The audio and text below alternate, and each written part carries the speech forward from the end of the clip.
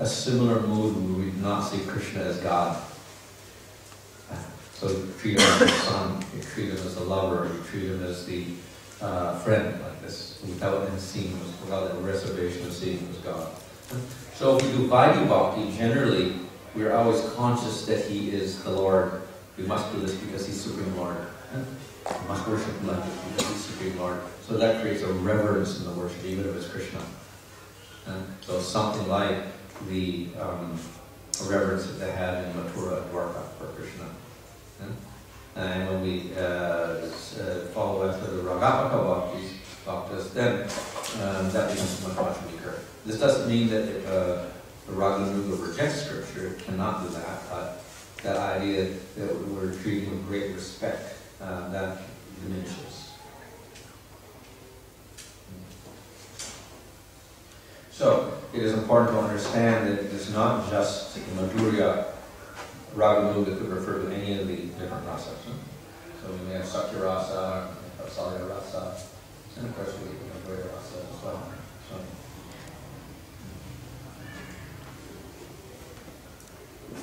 So what is the qualification for Raganuga Bhakti? And so the basic qualification is simply a very strong desire to get that similar type of bhava, that raga that is found in Brahma. That is the qualification. So technically then, if one from the very beginning of sadhana had such a greed, he could practice Raganuga. That's his qualification, technically speaking.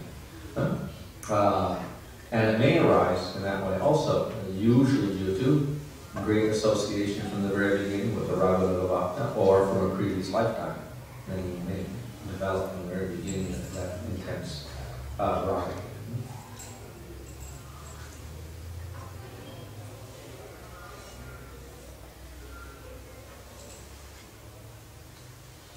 And here's a little detail. The appearance of that greed is indicated when the intelligence does not depend on the rules of scripture and logic. After realizing to some degree the sweetness of their love through the process of hearing from the scriptures. So ultimately, Raganuga is also based on scriptures. We have to hear the Bhagavatam. We have to hear about the pastimes of Krishna in Vrindavan. And by that, one develops a appreciation of the sweetness of those early pastimes of Krishna in Vrindavan. And then the greed develops. So in this way, the use of intelligence to do our devotional service becomes less, and that attraction to Krishna and following after the inhabitants of Raj, that becomes the main impetus in Raganuga Bhakti. So therefore we have hearing pastime, we appreciate the sweetness, and then we start developing the greed with a decrease in scriptural regulation. It doesn't mean there's zero scriptural regulation, but the dependence on the scripture for following the rules decreases. We see this in the great Raganuga Bhaktas. They're also listening, they're hearing scripture. So they don't, in that sense, reject scripture. There is also, in Vaidhi Bhakti, it is not without spontaneity, because when one gets to the bhava stage especially, we cannot say that and prema of course, that even the person doing Vaidhi Bhakti has no spontaneity. Certainly they do. So it's not they're just following rules and regulations after they see Krishna or Vishnu in the bhava stage. They have great attraction also.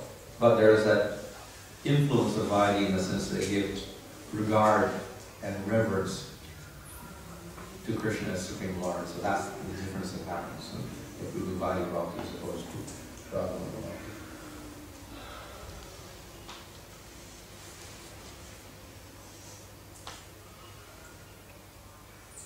So those qualified for Vaidhi Bhakti are dependent on rules of Scripture, and favorable use of logic until the periods of Bhava Bhakti. So they become less dependent, or they're not dependent when it comes to Bhava, because we directly meet the Lord and not thinking, well, the Scripture said that, Scripture said that. No, you spontaneously do, but still the idea of reverence is there, which is going to carry over from the earlier stage of sadhana. So that reverence creates the difference. So therefore there is spontaneity in Vaidhi Bhakti as you go upwards. And also in Raganuga, it's not a complete rejection of scripture. So we shouldn't think that either of them are true, that there's no spontaneity in Vaidhi, or that Raganuga rejects scripture and is completely spontaneous. No, it's a sadhana also.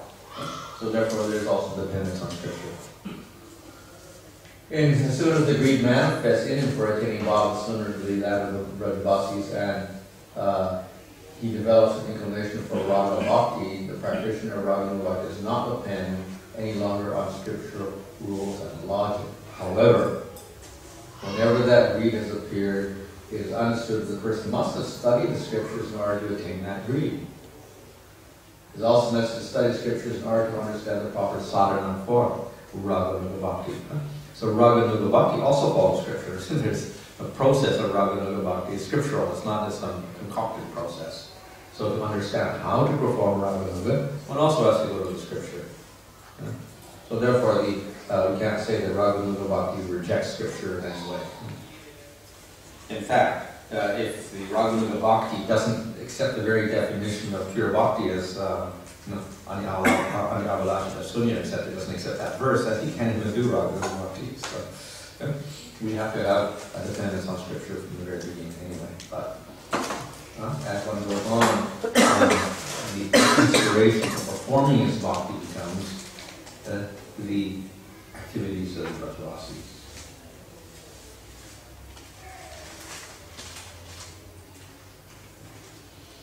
So what are the activities? Many of the activities will be the same, but there is some prominent activities. Remembering the Vrindavan form of Krishna as near associates to an inclination for service similar to one's own, absorbing oneself in many topics related to them, one should always live in Raja. So we have hearing the pastimes, remembering them, etc. And then living in Vrindavan. So it's all concentrated on Krishna and his Vrindavan pastimes. What this means is that here, who have inclinations for service similar to one's own. So one has an inclination for Sakya Rasa, and then one hears the childhood pastimes of Krishna in relation to the cowherd boys and Balaram in the middle chapters, let's say from chapter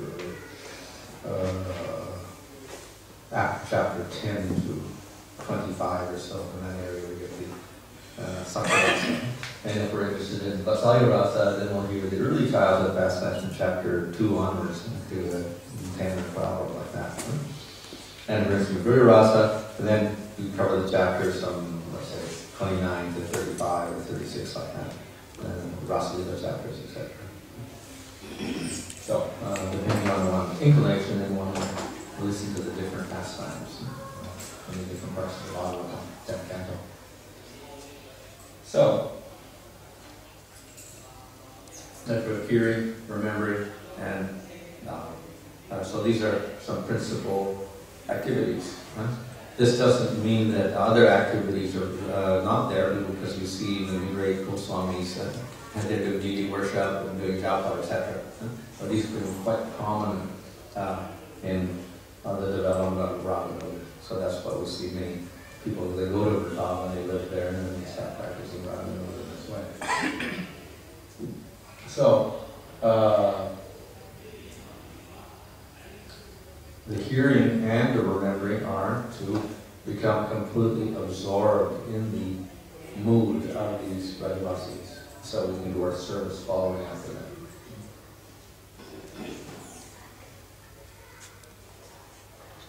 So, what happens if you want to do Raganuga Bhakti, but you cannot live in Vrindavan? If possible, one should live physically in the place where Krishna lives, such as Vrindavan. One cannot do that for the persons who live there. So therefore, other people can, outside of Vrindavan, can also do Raganuga Bhakti and think of the Dhamma and their meditation.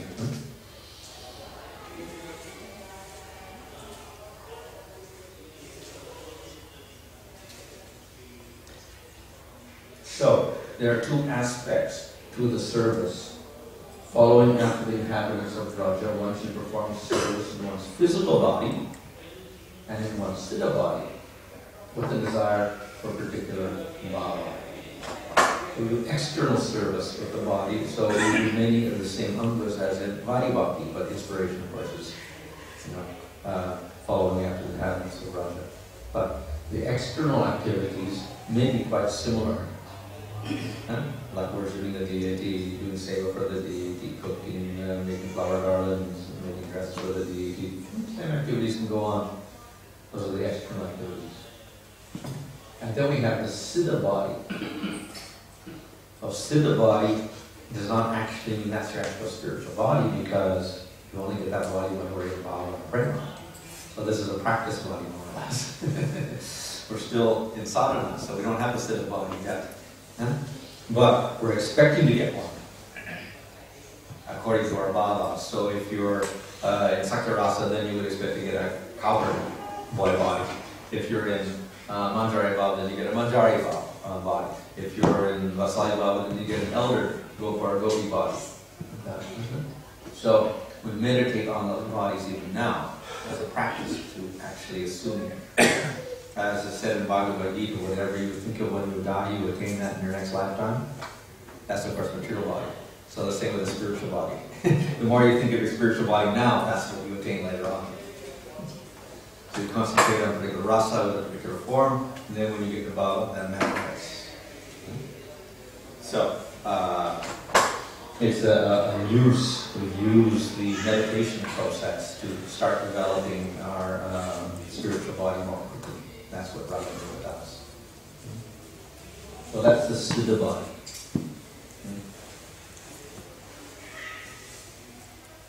So what does it mean to do service? We meditate. And that remembering process is there, remembering, hearing, and living for God. So the remembering process, then, when you're remembering, then you start to do your service with your body, with that spiritual body. So just as we serve the deity now, we do different things. When you're in your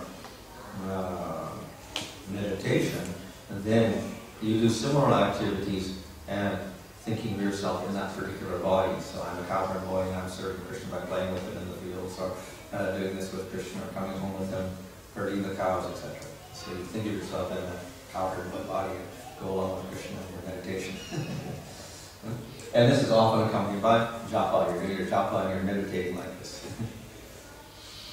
This is from Krishna's commentary. Accordingly, one should perform mental service in one's Siddha Rupa, following after examples of Sri Radha, Lakshmi, Vishaka, Sri Manjari, and others. So this is for Madhurya Rasa, which is Madhurya Rasa. And you follow after Radha and the Sakis and the Manjaris. In our Sampradaya, generally,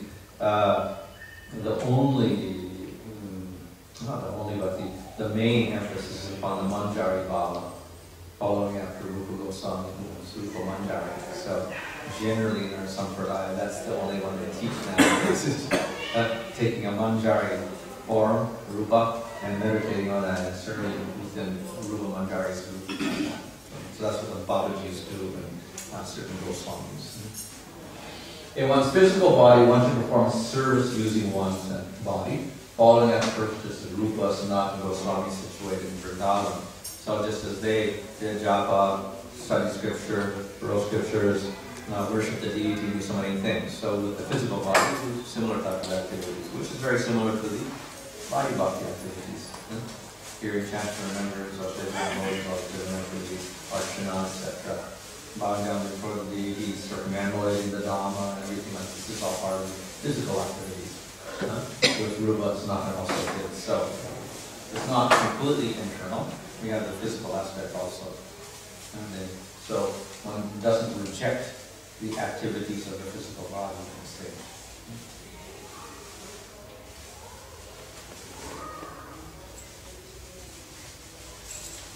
So we follow after in the physical body, doing the 64 angas as much as possible is favorable. And at the same time, then we also do service in the Siddha body, where we identify ourselves as a gopi or cowherd boy or whatever, and we follow after these things. So we're doing parallel services physically. So we have to occupy ourselves quite a lot with many things throughout the day. So this just shows that the sadhana that we're doing, it's not the actual siddha deka, that manifests in bhava state. It's nitya siddha. And somehow that bhava manifests our form in bhava stage when you see Krishna. So it's called the Siddha Deha, but it's not actually the real manifestation. That will take place later when we have the proper eyes to see Krishna in bhava stage. So like a shadow form. The discriminating practitioner should accept the angas which were mentioned in Bhakti Bhakti, such as Sri Chandra's angas of Raga Nuga Bhakti. So if we begin Raga Nuga Bhakti, we do not reject the activities we have in Bhakti Bhakti. So they go on. So externally even, one may not detect whether the person is a Raga Nuga Bhakti or Bhakti Bhakti, because they may be doing the same activities as a person doing Bhakti Bhakti, even though he's in Raga Nuga, because you're not seeing him do his internal sadhana. So if you're seeing externally, then you would maybe confuse the two people, and you may not see the difference. So, what are the types of Raga Nuga? Of course, we get the Madhurya Bhava, which takes two forms. When which one directly enjoys with Krishna as a gopi or saki, or indirectly, who simply desire the mood of these people in Madhurya Rasa. So that's more like the Manjari Bhava, where Manjaris do not directly contact Krishna, they serve the sakis and Krishna, and they don't directly enjoy Krishna. Now, what happens with a person in Bhakti Bhakti who worships Radha and Krishna? A person who serves in the path of Bhakti Bhakti desires for conjugal relations with the Lord in a high position, but without desire for the gopi type of love, after some time becomes a queen Dwarka. So that's with Bhakti Bhakti. And we don't aspire for the gopis type of love, but we want conjugal rasa. So then you would worship Krishna and Dwarka, and then you become Queen of Dwarka. That's your position.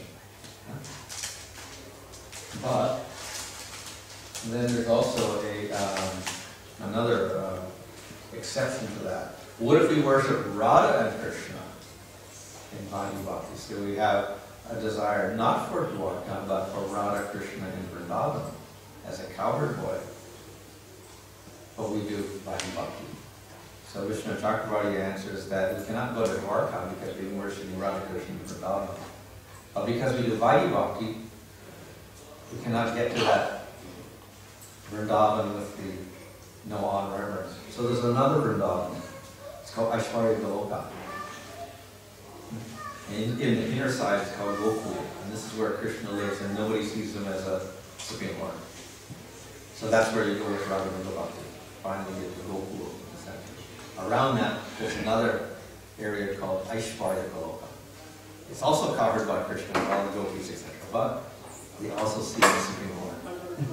So if you do Bhakti Bhakti and you go to, and you worship Radha Krishna, then you go to Bhava, and you get to Prema, then you would go to Aishwarya Goloka finally. In which you would worship Krishna. Could be Madhurya Rasa, could be Sakya Rasa, whatever. But then you also have this regard for Krishna as Supreme Lord, some honor as well. So that's the destination for a worshipper of Vrindavan Krishna with Bhakti Bhakti. So as I mentioned, the Madhurya Bhava is not the only type of Raga Nuga.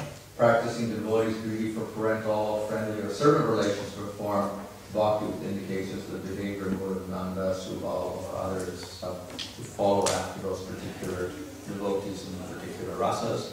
And it's also called Raga Nuga.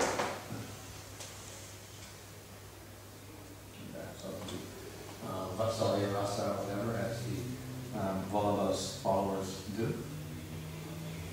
There was a Sakya line somewhere in Bengal. Some of the devotees had started a Sakya Rasa line also, that seemed to have died out. Dasya, I haven't seen any, but there's Krishna has little servants in Vrindavan. So they serve, and he's the master, they're the servant, but it's all covered by sweetness there.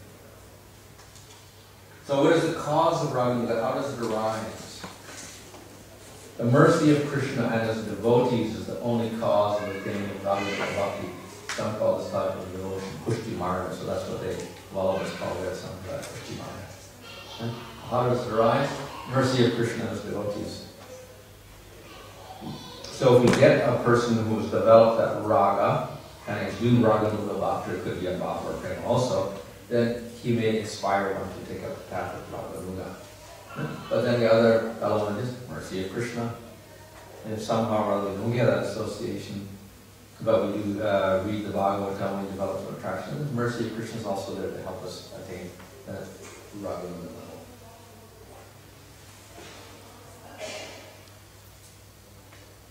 So, if we do Vaidhi sadhana, then we get Vaidhi Uttabhava. It's a bhava that arises from the Vaidhi sadhana. And out of that we get a prema that arises from the Vaidhi bhakti. And if we do Raganuga sadhana, we get a bhava that arises from Raganuga and a prema that arises from Raganuga. So either way we get the prema, but the result will be slightly different. And if you do Vaidhi, then we have reverence for Krishna as Supreme Lord. If we do the Raganuga, then we don't have that reverence. And so it's considered more intense and sweet. So Lord Chaitanya has actually stressed the Raganuga. If you look in the Chaitanya Charitamrita, there are many places where Lord Chaitanya himself is emphasizing the path of Raganuga. And it's actually considered a very quick way to advance if one can do it.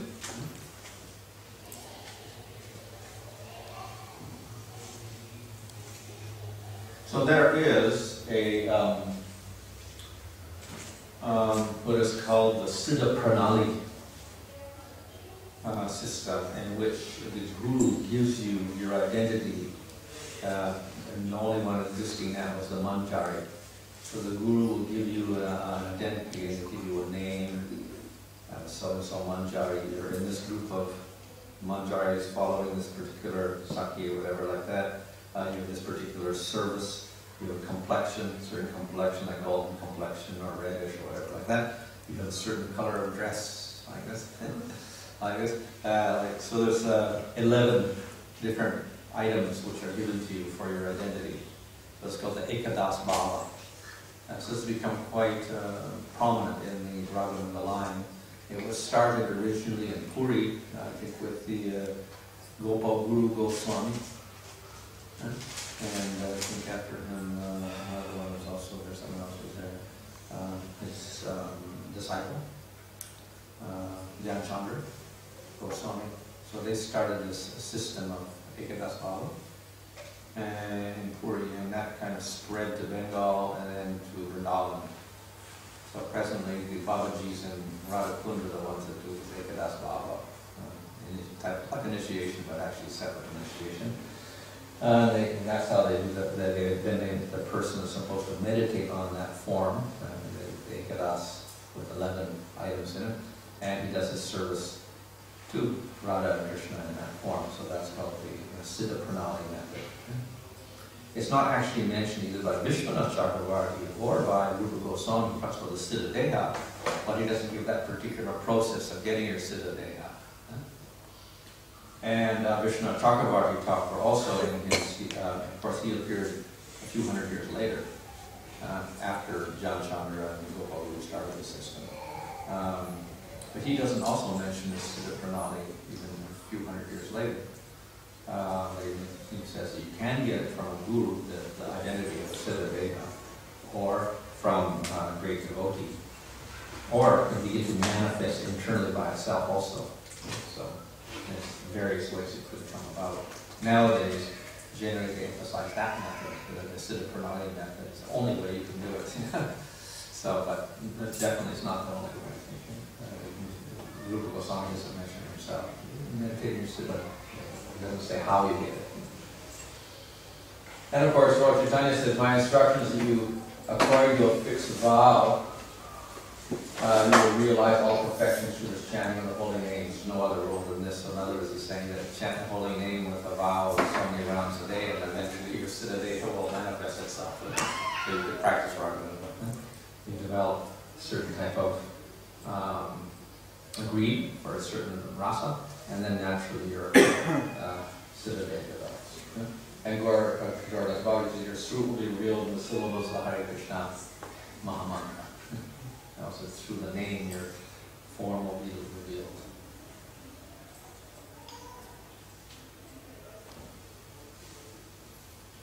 So, Jiva Goswami also mentions a combined form if it is too difficult to do Raganuga only. And then he says, one whom this taste has not arisen, but who comes to appreciate the Raganuga Bhakti on account of appreciation for a particular saint or scripture, may still practice Raganuga with a mixture of Vaidhi Bhakti. So it's not completely Vaidhi Bhakti, it's got a mixture of Raganuga, such as hearing the pastimes or whatever like that, and developing a little more attraction, even though it's not completely absorbed in the mood. So one could go halfway and have a mixture of Vaidhi and Raganuga as well. And actually, if we look at the Vaidhi Bhakti in the Madhva Sampradaya or the Sri Sampradaya, it is quite different from our Vaidhi Bhakti. It is quite more dependent on the rules of scripture, etc., and following things quite exactly with scriptural rules, etc. So in the Gaudiya Sampradaya, even our Vaidhi Bhakti, as we practice it, coming through Bhaktisiddhanta Saraswati and Prabhupada, is not the same. It's much influenced by the Raganuga. Of course, we read Bhagavatam every day. We have Chaitanya Charitamrita and other books as well. And then, obviously, we're concentrating on Krishna and Radha and Krishna. Emphasis on that. In the temples we have Radha, Krishna deities, etc. So there's a tendency to go towards Raganuga even for us. Now, previously, of course, the emphasis was almost completely on Raganuga in the Gaudiya Sampradaya, among the Goswamis and their descendants, and the caste Goswamis and the Babajis, almost completely Raganuga. But then Bhaktisiddhanta Saraswati Thakur, more or less, when he made his Gaudiya Math as an institution, then he didn't publicly preach that, and has carried on with Srila Prabhupada also. So, we have the stages in Raganuga. This is actually not mentioned in the Bhakti Rasamrita Sindhu in this chapter, but it comes up in some other works later on, I think also in the Bhakti Sangharla. So, Shravana, we hear about the pastimes. Varna, then the Guru will give you your Siddha Deva, will give you some identity. There's an interesting story in the Jata Dharma. The devotee goes to the Guru, and then the Guru says, okay, what is your preference, this or that? So one says, okay, Manjari Bhava, so he gives him Manjari Bhava. Another one had like Sakya Rasa, so he gives him a Sakya Bhava, like that. So to different persons, he would give different, rasas or whatever, like that. So that's Varana, which means acceptance. Smarna, then once you get that identity, then you begin practicing by your Siddha in your meditation in your mind. And the Smarna increases in intensity to Dharana, and then into Jnana, more continuous meditation of the pastimes and serving in your spiritual body, or your Siddha. Anusmriti, and then finally Samadhi, where you go into a trance state, a very deep meditation. And then Apana, you start serving in your actual spiritual body in the Bhava stage. You get your real spiritual body at that stage. So it's beyond Raganuga Sadhana, Apana. And so you get your spiritual body, get Bhava stage. However, that's not complete because Krishna doesn't appear all the time. So the complete stage is prema. And then you get prema, you can stay in your body, and eventually your body's useless and you give up your body and just go to the spiritual world and your spiritual body and serve Krishna there. So, of course, one could also, according to the different stages of bhakti, kind of map these stages out somewhat to this way. So, Shravana is the beginning stage where we're doing sadhana, sadhana with, basic engagement of the senses, etc. And we go through an arcana vritti, we reach nishta. So when we're very steady, then we can begin to get the siddha deka or whatever and meditate on that. And we go through smarnam, etc. And then finally, with the different stages up to samadhi, and then we get to apana, we attain our spiritual body. And then prema, finally we get called sampati. And then we give up our body, just have a spiritual body with no material body at all. So, as I said, Bhaktisiddhanta Saraswati Thakur gave more emphasis to the Vaidhi aspect. Of course, there's still, as I slight Raganuga, still there with Radha Krishna deities. Not so much emphasis on rules as we've seen in other sampradayas, but nevertheless, we put less emphasis on the Raganuga aspect. And why? Because he was not too favorable, he didn't have a favorable opinion. Many people were practicing this Raganuga Bhakti in Bengal and Vrindavan when he was there. He saw that it was a lot of it was superficial. And they would get to sit a day saying, Raganuga Bhakti or whatever, but they would never practice. Which means, internal sadhana as well as external, internal and external sadhana, but they would not really practice that internal sadhana. So he says, getting you to sit a day doesn't mean that you're, so exalted unless you practice it. So just by taking the label, I got my siddha day or my siddha pranam, he didn't think that was a very good thing to do, just to give people a label like that, and I think they're advanced because of that. And because of the Raganuga idea of spontaneity and less dependence on rules and regulations, people may tend to become very lax in their sadhana, their external sadhana, like chanting rounds and doing other things like that. And in their vows or whatever. Therefore, in the beginning, Bhaktisiddhanta Saraswati's talk was stressed the body aspect more to get people fixed in the rules. Probably because people are coming from all sorts of backgrounds, and until we get to Nishta anyway, you can't get your siddha daytime, until you quite fixed. So, and concentrate on the beginning stages. And if one concentrates on the conjugal pastimes, there's a great emphasis upon that in the Raganuga's practice now, and they meditate on the pastimes in Govinda Vilamrita and other works by the Goswamis, etc. There are intimate pastimes there, so one can begin to identify Radha and Krishna and the gopis and others with material love affairs, and then one becomes contaminated. It's offensive, so therefore it's another problem that can arise. We commit offense by premature hearing those pastimes. If it's the other rasas, of course, it wouldn't be that difficulty, but with the conjugal rasa, there is that difficulty. And because it takes a lot of time, it is more suitable for renounced persons. Of course, we do find that mainly in somewhere there were no renounced persons at Babaji's, and they practiced it. But then we had the Goswami lines also, who were married generally, and they carried on genealogical lines of guruship. And they also practiced the Raganuga Bhakti, so they were householders as well. Bhaktivinoda Thakur was a householder as well.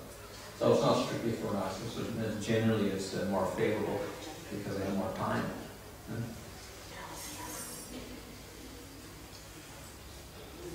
And then you have to intensely concentrate. So this is another thing that's probably a renounced person could do, whereas a householder could not do, because you see the smarnam aspect is there.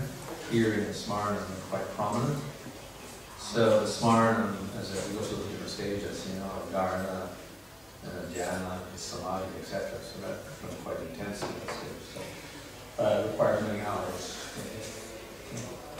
And you should chant a lot of rounds. So Bhaktivinoda Thakur said do 64 rounds a day, plus you do all meditation, plus you do external service. And if you're at the house, then you also have to work and do something, so quite difficult. And of course, in the modern world, also difficult to preach just because people are so contaminated that they have to go through some regulation and purification first before they start this process. So this way, somewhat restricted in the beginning stages. That doesn't mean that Bhaktisiddhanta Saraswati Thakur or Prabhupada have rejected Raganuga. No, it's just that until we get that qualification, then we should not start practicing.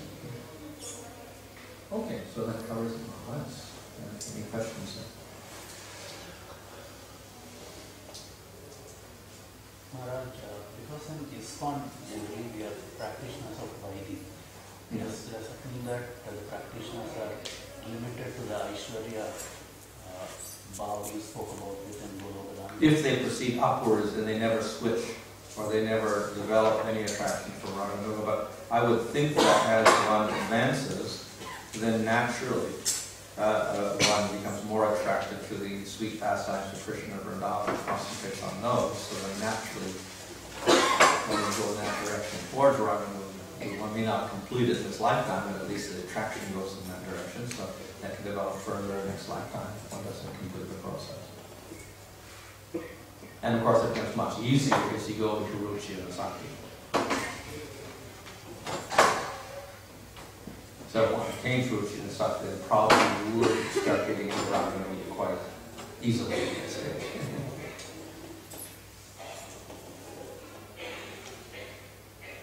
Maharaj, how do we identify somebody who is in Raganuga state? Because externally people may fake him.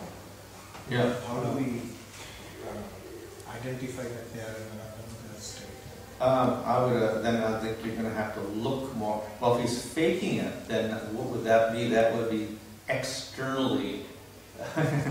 He would probably be showing himself off as a Raganuga Bhakti doing spontaneous activities or something. Though technically, Rupa Goswami has said that externally we generally follow the Vadi Bhakti principles, so it may not be detectable in that stage, if he's real Raganuga Bhakti. Internally, if he's doing internal worship, that's the only way you would tell. So then you have to see his personal worship when he's locked in his house and not displaying himself to other people and he's meditating on the pastimes and doing all these things. That's the only way you can see it. And of course, his discussions will generally lead towards, the Krishna and his pastimes and Radha, rather than other subjects. But in that aspect, Prabhupada has said that we have to progressively go towards the last Yeah. So that's why I said generally we emphasize the Vadi aspect in the beginning to get people at least to the Nishta stage and whatever like that. Maharaj, you mentioned about 11 items that Guru tells you. Yeah, again, that's that is it close to Sanjias or? No, Sajya is something else. This is an approved process within the Sampradaya, but was not so encouraged by Bhaktisiddhanta because it was like these rubber stamping people. Okay, you're now a Manjari or this, but actually they weren't even practicing it when after they got the certificate, so to speak. Sahajya is whole other group. Generally, we talk about Sahajya means everything is kind of upper Sampradaya, that they think they're following Lord Chaitanya, but they have some philosophical or conduct which is not quite proper, like the owls and the bowels and so many other people. But Sahajya also is kind of a limited group of persons also who have a particular type of belief. The philosophy is somewhat different, and they don't believe in following rules and regulations, so heavily things like that. So Sahajya means the easy method. So they depend, it's something like Raganuga one says, depend more on the bhava than on following the rules and regulations. But they also get into many other, not so nice activities. When we get to the bowels, they are actually quite different in their philosophy. I don't know. Quite famous in Bengal and even around the world. I think they have some followers that they do a lot of singing and things like that, the bowl singers and whatever. But their philosophy is almost tantric flavor, and they have separate. In Bengal, they have like separate communities, kind of shunned by the rest of the society because they don't follow the rules and regulations. They don't have marriages and stuff like that. It's all kind of real strange in the society they live in. So it's not the normal society. It's more tantric oriented. So, and those are the bowels and the owls and so many other groups. Maharaj, did Srila Prabhupada reveal his secret they have to many to the disciples? As far as I know, no. Now, Bhaktisiddhanta in biographies that his disciples have written, they kind of identify his Siddha-deha, but where he got that from, I don't know. Where they get that from, I don't know, because who did he get his Siddha-deha from? All the self revealed, I don't know. But Bhakti-Vinod Thakur definitely got through his Diksha Guru, Veterinary Goswami, and he mentions his Siddha-deha, I think, somewhere in his works or like that. So anyway, he definitely got a Siddha Pranali, I think, from his guru. Who lived in Navadvipa. So, what were the Siddhas? I can't remember. I think Bhakti does marry Nayana Manjari, something that Bhakti Vinod Kamala Manjari, something. So, again, the Manjari Bhavas. Yeah, it's all Manjari Bhava. As I said, that's the only line coming down to the different groups. The Nityananda and Janava line, generally they have that, even in spite of the fact that maybe Nityananda was in Sakya Bhava somehow. Through Janava, we get maybe the And then most of the lines are purely Manjari Bhava. Even though technically they should be, the Sakya Bhava, some of them, because they were followers of Nityananda. It's all turned to Manjari Bhava. But as I said, there was a few works written in the Sakya Bhava also, but I don't know if that was a Brownie in that or whatever. But I think that line's died. So does that mean anyone who comes in contact with ISKCON is destined for Manjari Bhava or Gopi Bhava? Not necessarily, because we do find even Lord Chaitanya's group, though he emphasizes Madhurya Bhava, there were people in Sakya or Vatsalya, so many different bhavas were also there, but the general tendency is towards that as the highest realization. Yeah. But of course, even in Sakya Bhava and others, generally somehow it's related to Radha and Krishna. There's a relationship there. Maharaj, this Madhurya Bhava, Manjari Bhava, is it more favorable for a woman body? Because being a woman... Oh, well, we see the men meditating on their siddha as a gopi or a manjari. So that's a spiritual body, not the material body. But there is a danger, like you said, there is a possibility that he become a queen, and if further degrades, he may become a woman. Or? No, well, if you meditate on Manjari Bhava with reverence, you go to Dwarka and become a queen. And if you meditate in Raghunuga, in Vrindavan, then you would become a Saki or a Manjari. It's also a woman body. If you aspire to be in Sakya Bhava, then you attain a male body as a cowherd boy. Or if you're in Vatsalya Rasa, it could be either way. You could be like Yasoda, a follower of Yasoda, or a follower of Nanda, and have a masculine or feminine body. But these are spiritual bodies, not material bodies. But, yeah, if I understand correctly from the starting, it looks very complex for the sadhaka to actually imagine, like in Raganka, Manjari Bhava. Yeah. So probably that's the reason Chaitanya Mahaprabhu or our acharyas have recommended just to focus on chanting and which. Yeah, well, that's one thing. Yeah, if you find it difficult, obviously, you wouldn't be able to do it unless you get a very great greed for that particular identity. Then it wouldn't be so difficult. If you don't have the greed, then yes, it would be very difficult.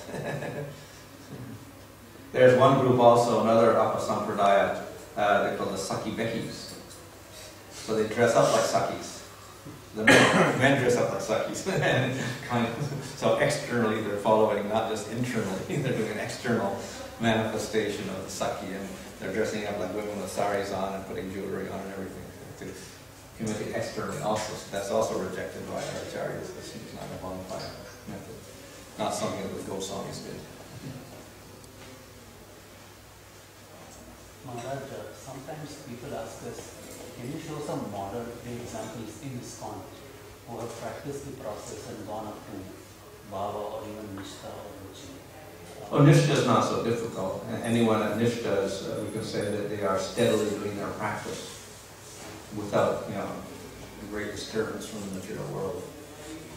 Beyond that, and of course, the Ruchi and Sakti, that means more intense attraction for the sadhana and the process, and then for Krishna himself. And then, of course, Bhava means you actually realize Krishna. At that stage, of course, you get ecstatic symptoms, etc. So, generally, most people are coming up before Nishtha or in Nishtha.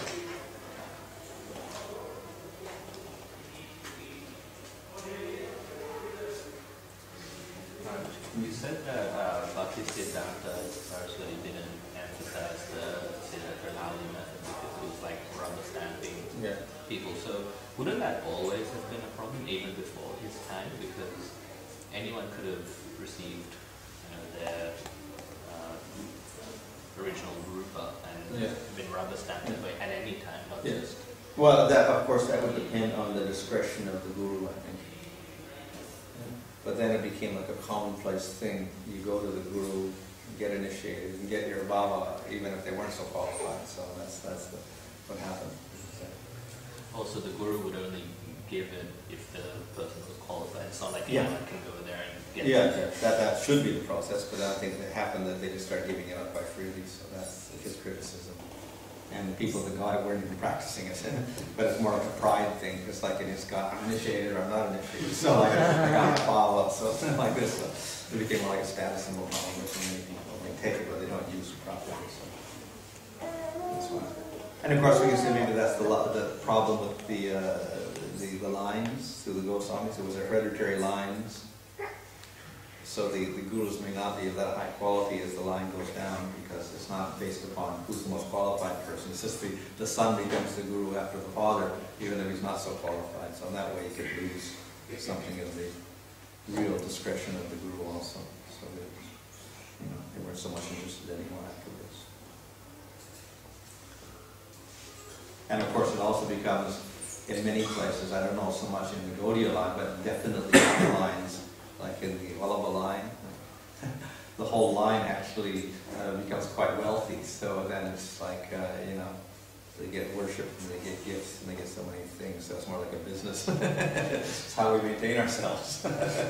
We initiate people and they give us things. So, it becomes a little bit materialistic also if you get that type of line going on.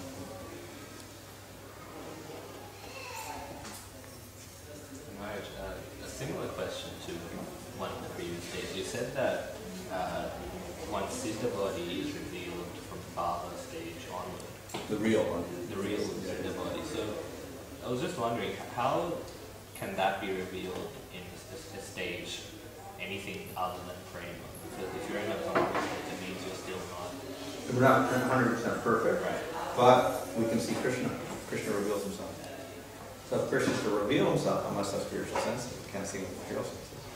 So in that sense, my spiritual body has to develop to some degree so I can actually perceive Krishna with my eyes or smell or whatever like that. So maybe you could say it's not completely manifested, but at least it's somewhat there. Maybe it's not fully developed. So the full rasa develops in prema, and it's like partial in bhava stage. So bhava is like the opening bud, and then full flower is prema. You see that the revelation of Krishna is like that, and also the revelation of the spiritual body.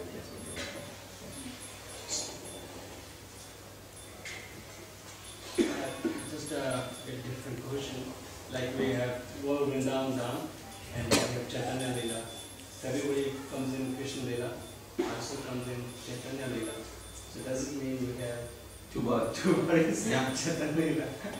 We worship both. We worship Gauranga, we worship Radha Krishna, so we can develop bodies simultaneously in two different places. Participating in the pastimes in both places. Without, confusion. Because Lord Chaitanya is an aspect of, we can say, it's another face of Krishna.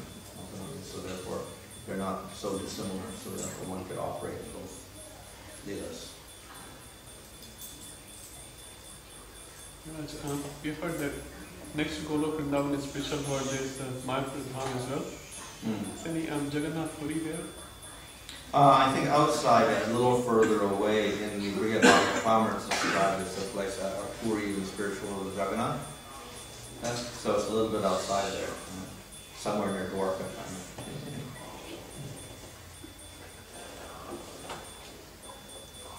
Maybe a little bit above Dwarka because there is a little more intimacy in the worship of Jagannath. It's kind of like Dwarka, but maybe it's a little bit more intimate. Familiarity with Krishna is a little bit more Dwarka.